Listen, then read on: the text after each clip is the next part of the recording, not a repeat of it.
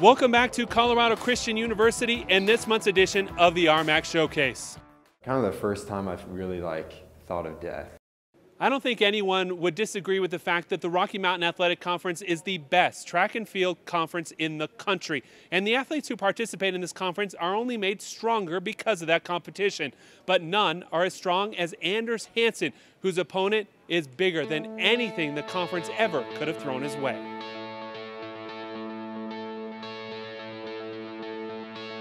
Right off the gun, he just wanted to compete, and he viewed himself as a contender and someone that could perform at a very high level. And at that time, we really needed that in our guys program.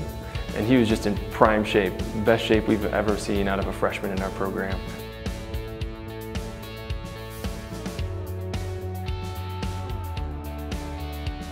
Tuesday night, and I walked out of my bathroom, and my roommate was also my teammate.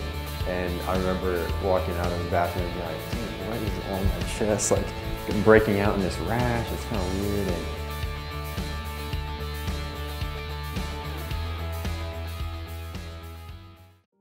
I met up with my brother and his wife at the airport in California, and we took an Uber to the hotel. And in the Uber, I was Googling symptoms of a heart attack.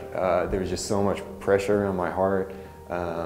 Didn't really know what was going on with that. Other than that, again, the rash is just still spreading.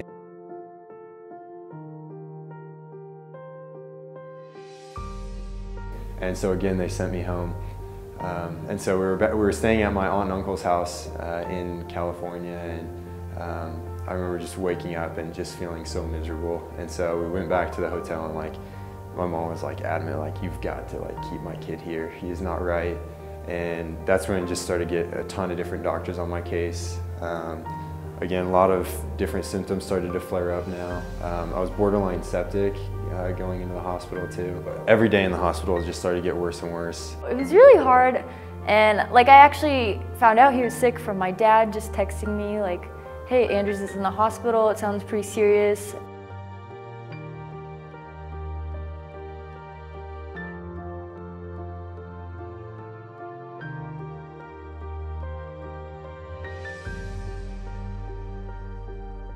My eyes, I was basically a blind kid around the hospital. All the lights were off, just covered my eyes, didn't use my phone, no TV and stuff, so I just kept my eyes shut. They were just bloodshot red. My hearing started to go really bad in my ears from the mucosa.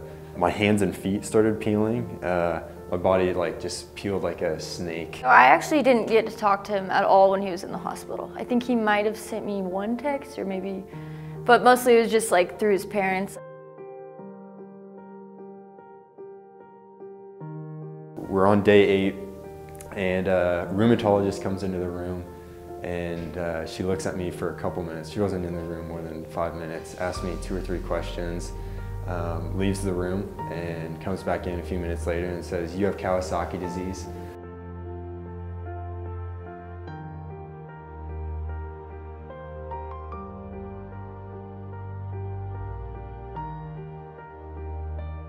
It was really hard, but I think ultimately I'm just really thankful that he was in California with his family. It was really difficult, but I knew he was in the best hands possible and had great doctors out there, and just being with his whole family was really good.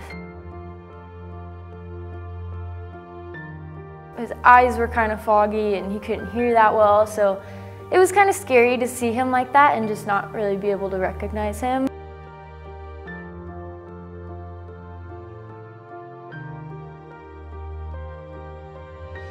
When he was sick, it was just hard to not be able to support him and be there in person. But yeah, I think it's made our relationship just a lot stronger, knowing that no matter what happens, sickness or health, we're gonna be there and take care of each other with whatever comes up in life. Glad to see Anders is doing well, and wish both him and his wife the best in the future. Well, I mentioned the stiff competition around the conference. If you can be towards the top of the RMAC, you can seriously take pride in that. Carly Schwarzkopf joins us for the first time as she sits down with one of the Cougars' top distance athletes. Mandy Middleton has no problem handling adversity. From joining a program with no track to becoming CCU's top distance runner. A small school with room to grow was a perfect combination for Mandy Middleton, as she was looking for colleges to attend. I loved the team. I loved CCU like as a small school. One of the things that I knew that I didn't want to do was go like to a really large D1 and either get lost in the mix of athletes, or it was really important to me that for my major, I'm a biochem major, it was really important to me that I didn't have to go sit through a class of like 600 people for intro to chem. Another aspect she liked was the opportunity to be a building block for a new program, as the Cougars had just announced a brand new track and field team. I think that that's something that I definitely would have still chosen either way. I would have much rather been part of a program that has a lot of room to grow than just a program that has a very high level of like awards and ceremonies.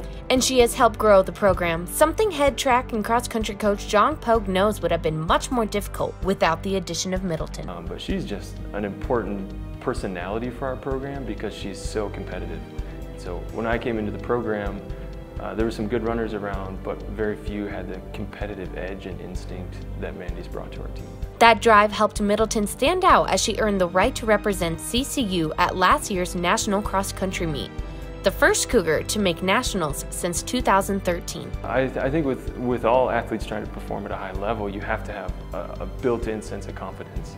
And certainly as coaches, we're trying to help kids ascend to that confidence during their time here. But Mandy showed up with it.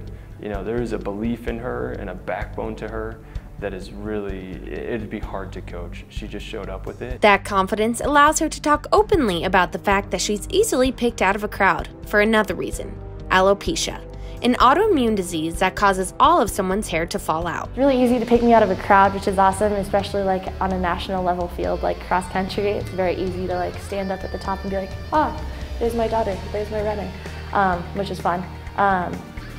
But I think just representing CCU and what CCU stands for, and the sportsmanship that we strive for, and like trying to love other people well even when we're competing against them, I think like for me that's something I'm much more proud of, to be able to like compete at a national level and be able to compete with CCU on my jersey than be up there as like the only bald runner in the field. I've very frequently had a lot of people like think I've had cancer or dying, which is always hilarious, and they're like, you just won that race and like going through chemo? I'm like, no, I'm okay.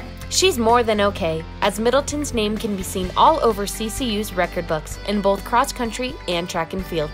With the RMAC Showcase, I'm Carly Schwarzkopf.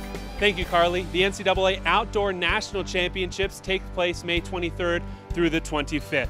Well, that brings us to halftime on this edition of the RMAC Showcase. When we come back, a volleyball star who is also mighty with the pen. Don't go anywhere.